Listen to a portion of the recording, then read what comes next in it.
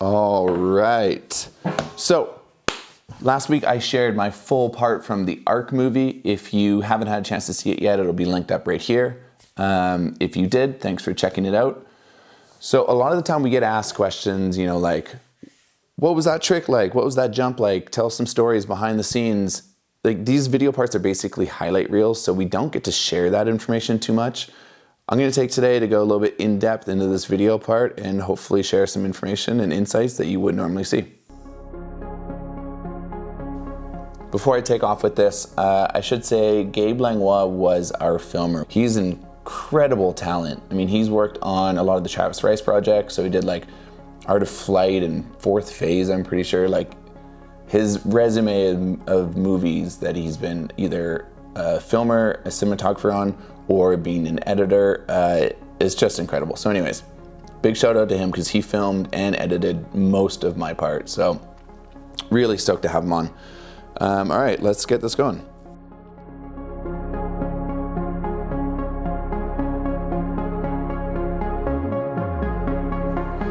Oh, right off the bat, these close-up shots, they're so hard to do.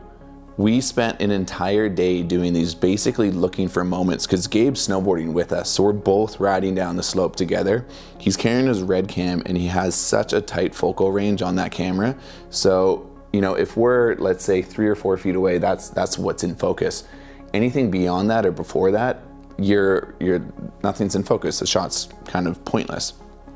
So all this, like, I have such an appreciation for the work that went in behind it, and it just looks so cool. It's so unique in my kind of point of view, you know. The bomb. Oh man, I'll go back to that one. So these are so fun to do. They're basically just like a hockey stop, so snow sprays like crazy, and then you kind of come through it. The photographer that day, forget who we had, but he was comparing it to one of the James Bond movies intro, where he's like riding down the slope and there's bombs going off and people trying to shoot at him. And it's funny, every time I see this, that's all I think about now is that intro. Really funny comparison, but they're fun to do, but they're pretty hard to get like with good style, so.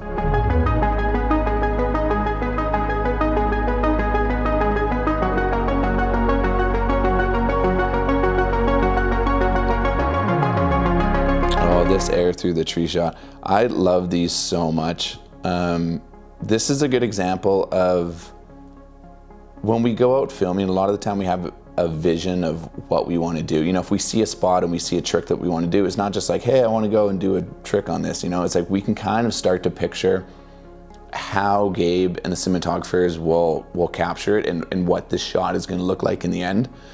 And this turned out even better than I expected. You know, I had this exact vision, but just the way Gabe got it with that orange jacket too, it's like such tight focus. You can see like everything's blurred out behind it.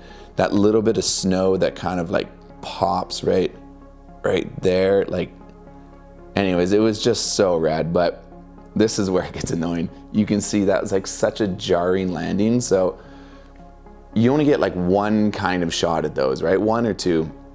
You can't, like, if you go and you mess up, you're jumping into a hole basically. And what happened was my first go through, I came too short and there's the backside of a pillow, so I just like clapped it. And then I went to try again. Obviously I can't go to the right or left because you're going through a little narrow spot. So I ended up landing basically like right in that, and it was rock solid. Like I could feel it like all the way down. Like you can see me impact, and just like the rest of that trip, I just felt sore from it, just from something like that.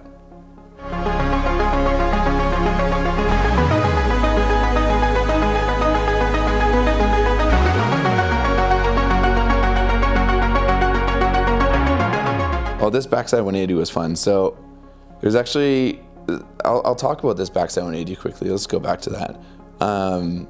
This day was pretty wild. So we knew there was some avalanche problems that were persisting in that area. We wanted to go to somewhere that was super safe. Like you can see that landing's super flat as well. So we didn't have any dangers. We felt very comfortable with what we were doing. There was a bunch of other people in the zone as well though. There's another crew that was maybe a kilometer away. They knew about the danger as well. They went onto a slope, and just to check it out, they dug a pit, they rode down next to it, and it propagated, like, actually it set off like a meter crown right next to where they were, and then propagated all the way across like 200-meter slope. And it just basically like shut everyone down. Everyone after that point, apparently they were just like, okay, we're not snowboarding anymore today. This is like, it's way too dangerous. Let's just go and be safe. And so what they did, they actually came back and ended up watching us ride. So not only that, we had some snowmobilers come up as well and just like watch us. This session is like, it looks like we're in the middle of nowhere. It looks like so peaceful, but there's actually probably like 20 people that were right down by that ride out that were just like cheering us, you know, yelling, heckling, like small talking with us. Like there was, it felt like we were at the park. Like it wasn't this like backcountry kind of like quiet thing that, you know, usually you have like your 5 people on your crew. It definitely was a very interesting session, having to focus on your riding, but then coming down and small talking with people while you wait for your pickup. It was a really fun day, so I'm glad everyone was safe and we were all doing things right, but it definitely was like a weird vibe for a backcountry jump.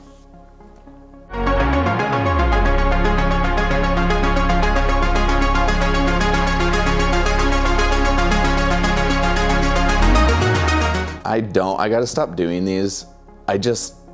I'm in love with this one shot that Craig Kelly has. Well, he's got a bunch of amazing shots, but I have this one vision of this Craig Kelly shots where he has this like, again, like this massive cloud that comes up that he comes through and he's just riding. Is like, it's such a beautiful feeling when I watch it that I'm like, oh, I wanna do something like that. But I mean, I don't have the style like Craig. I can't ride like him. It's never gonna be what Craig did on a snowboard.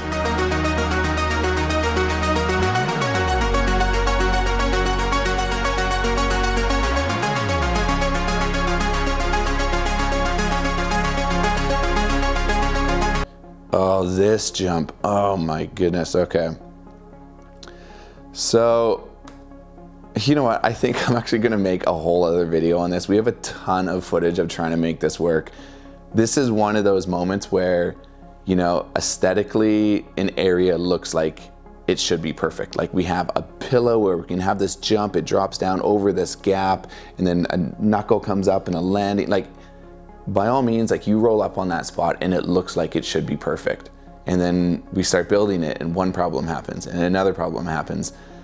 This was just one of those where we were forcing it, trying to play into that aesthetic, like how good this jump looks, but it just did not want to work.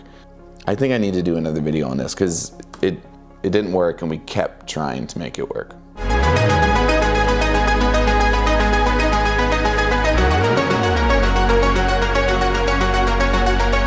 That was a really cool spot. Mikey Cicerelli actually found that spot, which was cool because I think this year, that year probably would have been his first or second year that he switched from being a full-time contest rider to a backcountry rider. So for him to pick out a jump and have it work with like the limited experience that he had was pretty awesome to see. I mean, he's such a quick learner.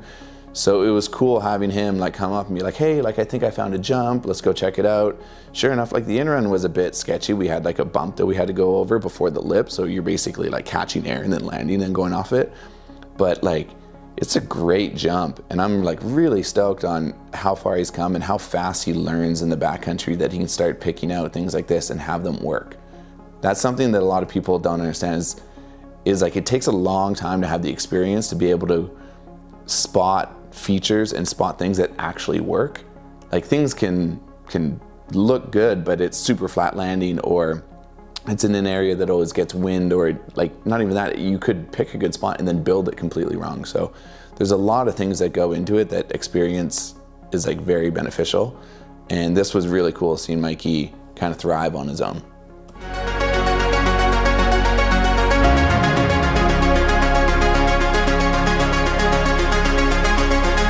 This zone so much. This is one of my favorite zones. Like it doesn't get a lot of wind. It's like protected in this like great little bowl. It has amazing afternoon light. So it's just like, it's such this nice little like mini shred zone. Like it looks so much like Tahoe actually, now that I think about it. I had so much fun riding here. You can see like 3 little features on this. There's not a ton of things to do. Mikey Wren's rode something up to the right. Actually, one thing we had this day, Rusty Ockenden was with us, and he was filming for, I forget which Man Boys project it was, but he's got another angle of this kind of slash right here, slash the front side grab, and it looks so cool. It's probably one of my favorite shots I've gotten in recent years, just because it has like such a good feeling to it. So that was really neat. I love this zone so much.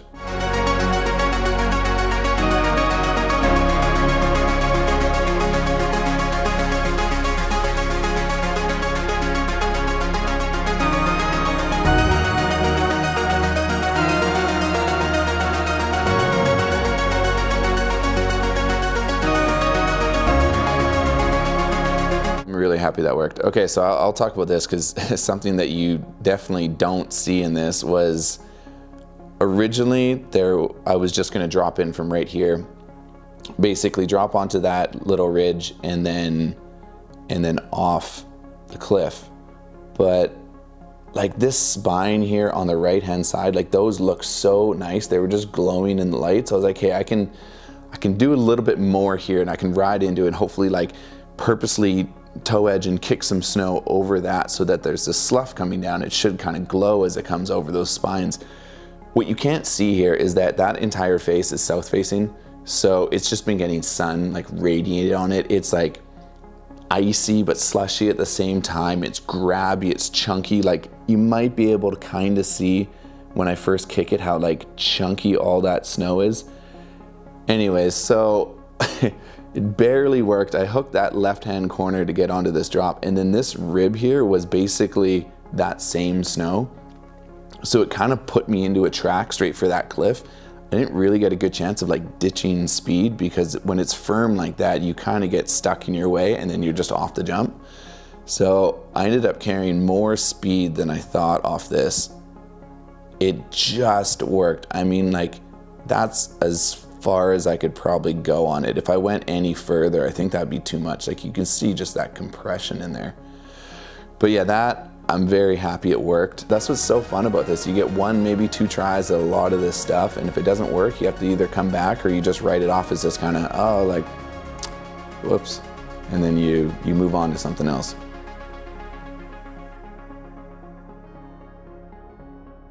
Oh, that's it. And then that's Mikkel's part right there. Mikkel and Mikey Renz would be up next in that video. Thank you very much, Danny Davis, for putting that movie all together, and everyone that worked on it. That was a super fun year. And there's honestly a lot of good movies coming out right now. So go and watch some snowboarding. Check it out. There's every year so many kids and so many crews produce such great stuff. So have a look online. Maybe I'll see if I can find a way to direct y'all to some of the top movies that are out right now. But thanks for joining this week, and we'll see you soon.